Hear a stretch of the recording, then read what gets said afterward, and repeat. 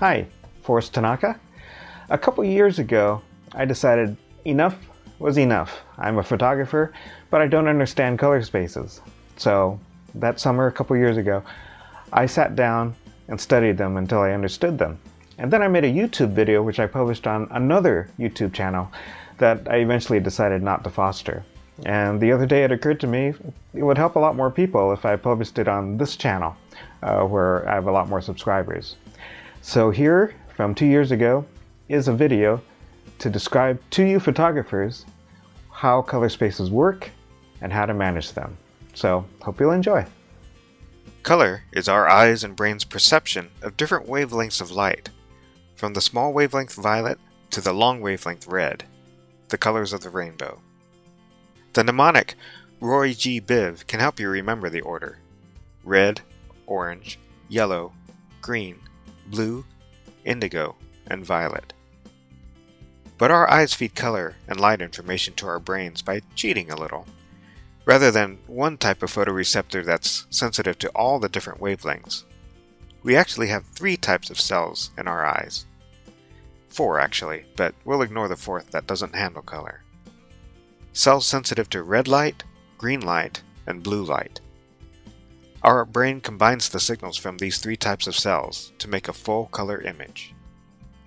In 1931, an international organization called CIE, which in French means International Commission on Illumination, defined the CIE XYZ color space, based on all the colors humans can see. They made the now famous horseshoe or tongue-shaped diagram most of us have probably seen. What does this diagram mean? If you look closely at official CIE XYZ diagrams, you can see wavelength measurements all along the edge of the horseshoe, from 380 nanometers for violet, all the way around to 700 nanometers for red. In fact, you can see Roy G. Biv going around the horseshoe from red, orange, yellow, green, blue, indigo, and violet. This diagram is obviously very nonlinear, with a difference of 10 nanometers down at blue taking this much space, to a difference of 10 at green that takes much more space. This curve represents monochromatic colors, colors made of one wavelength of light, no mixing of colors. These are the most saturated or intense colors we can see. The middle part shows the colors we see by mixing these monochromatic colors, giving us colors like magenta that doesn't exist in the rainbow. Why this horseshoe shape? Well, you can see this shape is drawn within XY axes. So what do the X and Y represent? To know that, I think you have to pursue a master's degree in color theory because there's a lot of math involved. As photographers, I think we can ignore the reasons and just trust that CIE had a good reason. Just know that it had to do with human perception that CIE measured in 1931. Color profiles are files that come with our operating systems or imaging software and work with a color management system, or CMS. There's one built into Mac OS X in the form of ColorSync, and with some software like Adobe Creative Suite. What are these files for? First, realize that, like our eyes, digital photos have pixels with color stored in 3 values, or channels: red, green, and blue. The bigger the value of each channel, the more that channel contributes to the final color. For 8-bit color, each channel goes from 0 through 255. Max out red and green at 255, and set blue to 0, and you get yellow. Or do you? To get pedantic, and we really need to for this discussion, red 255, green 255, and blue 0 by itself doesn't mean yellow. Instead, it's a color coordinate within a color space. Now what does that mean? Think of color coordinates within a color space, like geographic coordinates on a world map. Many different world map projections exist: Mercator, Sinusoidal, Eckert, Mollweide, etc. They all show the same world in 2 dimensions, but the same coordinate in different projections are at different locations on your map. This is just as the same color triplet in different color spaces are perceived as different colors to our eyes and our brains. Let's try the ColorSync utility that comes with Mac OS X. I'll set the source color to full green. Red 0, green 1, or 255 internally, and blue 0 in the ProPhoto RGB space, a very large device-independent color space made for digital photography.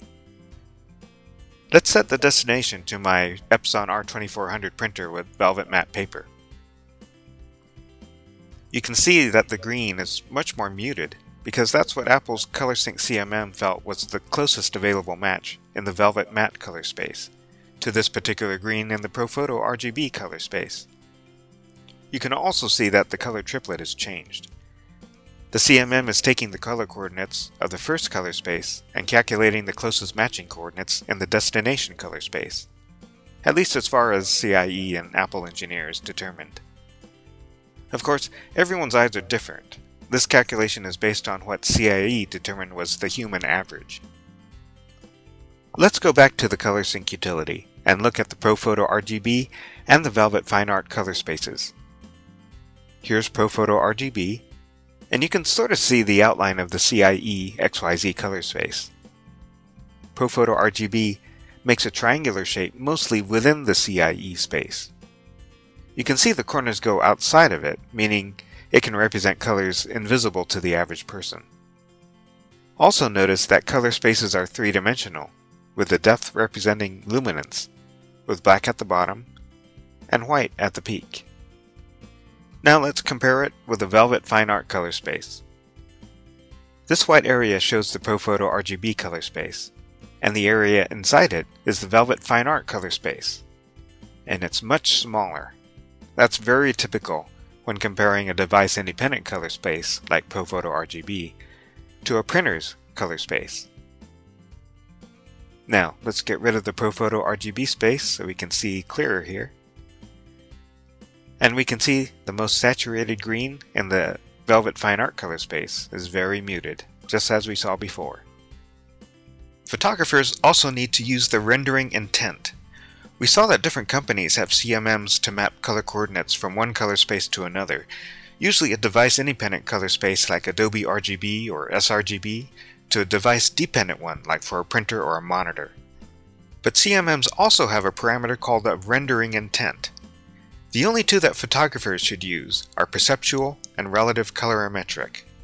Both of these rendering intents tell the CMM how to map color coordinates from the source color space to the destination color space. In this demonstration, we'll use this one-dimensional image going from black to magenta. And I'll say the source color space is a device-independent color space, like ProPhoto RGB for example. The destination color space is for a hypothetical printer whose darkest black is a medium gray, and the purest magenta isn't very vivid. The CMM's job is to convert the source image at the top to the destination image at the bottom. If I apply relative colorimetric, the CMM maps the colors of the source that are available, or in gamut, in the printer fairly directly. Colors in the source that aren't available in the destination, or out of gamut, are all mapped to the closest available color in the destination color space. This means that any details in the out of gamut areas are lost, but in gamut areas stay pretty loyal to the source. If I apply perceptual, the CMM compresses the color space to the destination color space, so even in gamut colors can change. This means it maintains more detail in the out of gamut areas, but it also means it can shift the colors of the in gamut areas. Now let's see the effects of these two different rendering intents using real software, in this case Photoshop, which has soft proofing built in so that you can simulate the mapping of source colors, like this in this image, to a destination profile of your choice. So you can see this test image going from black through magenta, and I overlaid these dots so you can see the details a little better. And I can see these dots all the way to here. I don't know if you can see it on video, but almost all the way to the corner. So now let's go to View, Proof Setup, Custom, and you can see I already put in the Velvet Fine Art paper as the destination color space, and the rendering intent is relative colorimetric. And here it's showing us what it would sort of look like on the printer using Velvet Fine Art paper. And I can see that these dots disappear all the way out here and all the way out here. That's because relative colorimetric has pinned all the out-of-gamut colors that were in these corners to the same magenta. And that made all the dots disappear because they were all mapped to the same magenta as well. Now if I switch the rendering intent to perceptual, you can see a big change. For one thing, I can still see the dots all the way to here. So even though these are all out of gamut, perceptual has compressed the source color space to the Epson Velvet Fine Art Papers color space, so that you can still see the details in these out of gamut areas.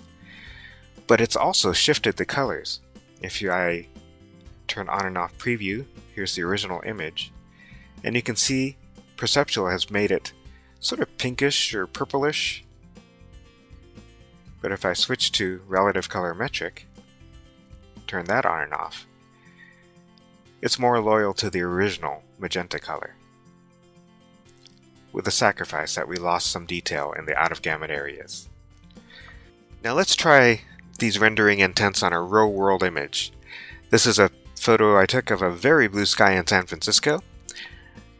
Now let's go to View, Proof Setup, Custom, and once again we have relative colorimetric and the Velvet Fine Art paper. And it may be hard to tell on video, but this huge swath of sky has changed into just a flat area where it used to have a nice gradient from here to here. But it managed to keep about the same hue of blue as I turn preview on and off. Now let's try it with perceptual. Now it did a better job of keeping a nice gradient from this area down to here. But it did shift the colors, because notice the original is blue. With perceptual it's become bluish and a little bit greenish. So that's the trade-off. Do you want the color shift, or do you not want the nice gradient of the original image? And each image is different. In this case, I think I would go for the faithful color and use relative colorimetric. But again, it really depends on the image. So that was color spaces for photographers. And I really hope it's as helpful to you as studying it was to me a couple years ago. Especially as you take your photos through different color spaces like your monitor and your printer, which can be pretty challenging. So again, I hope that was helpful, and I'll talk to you next time.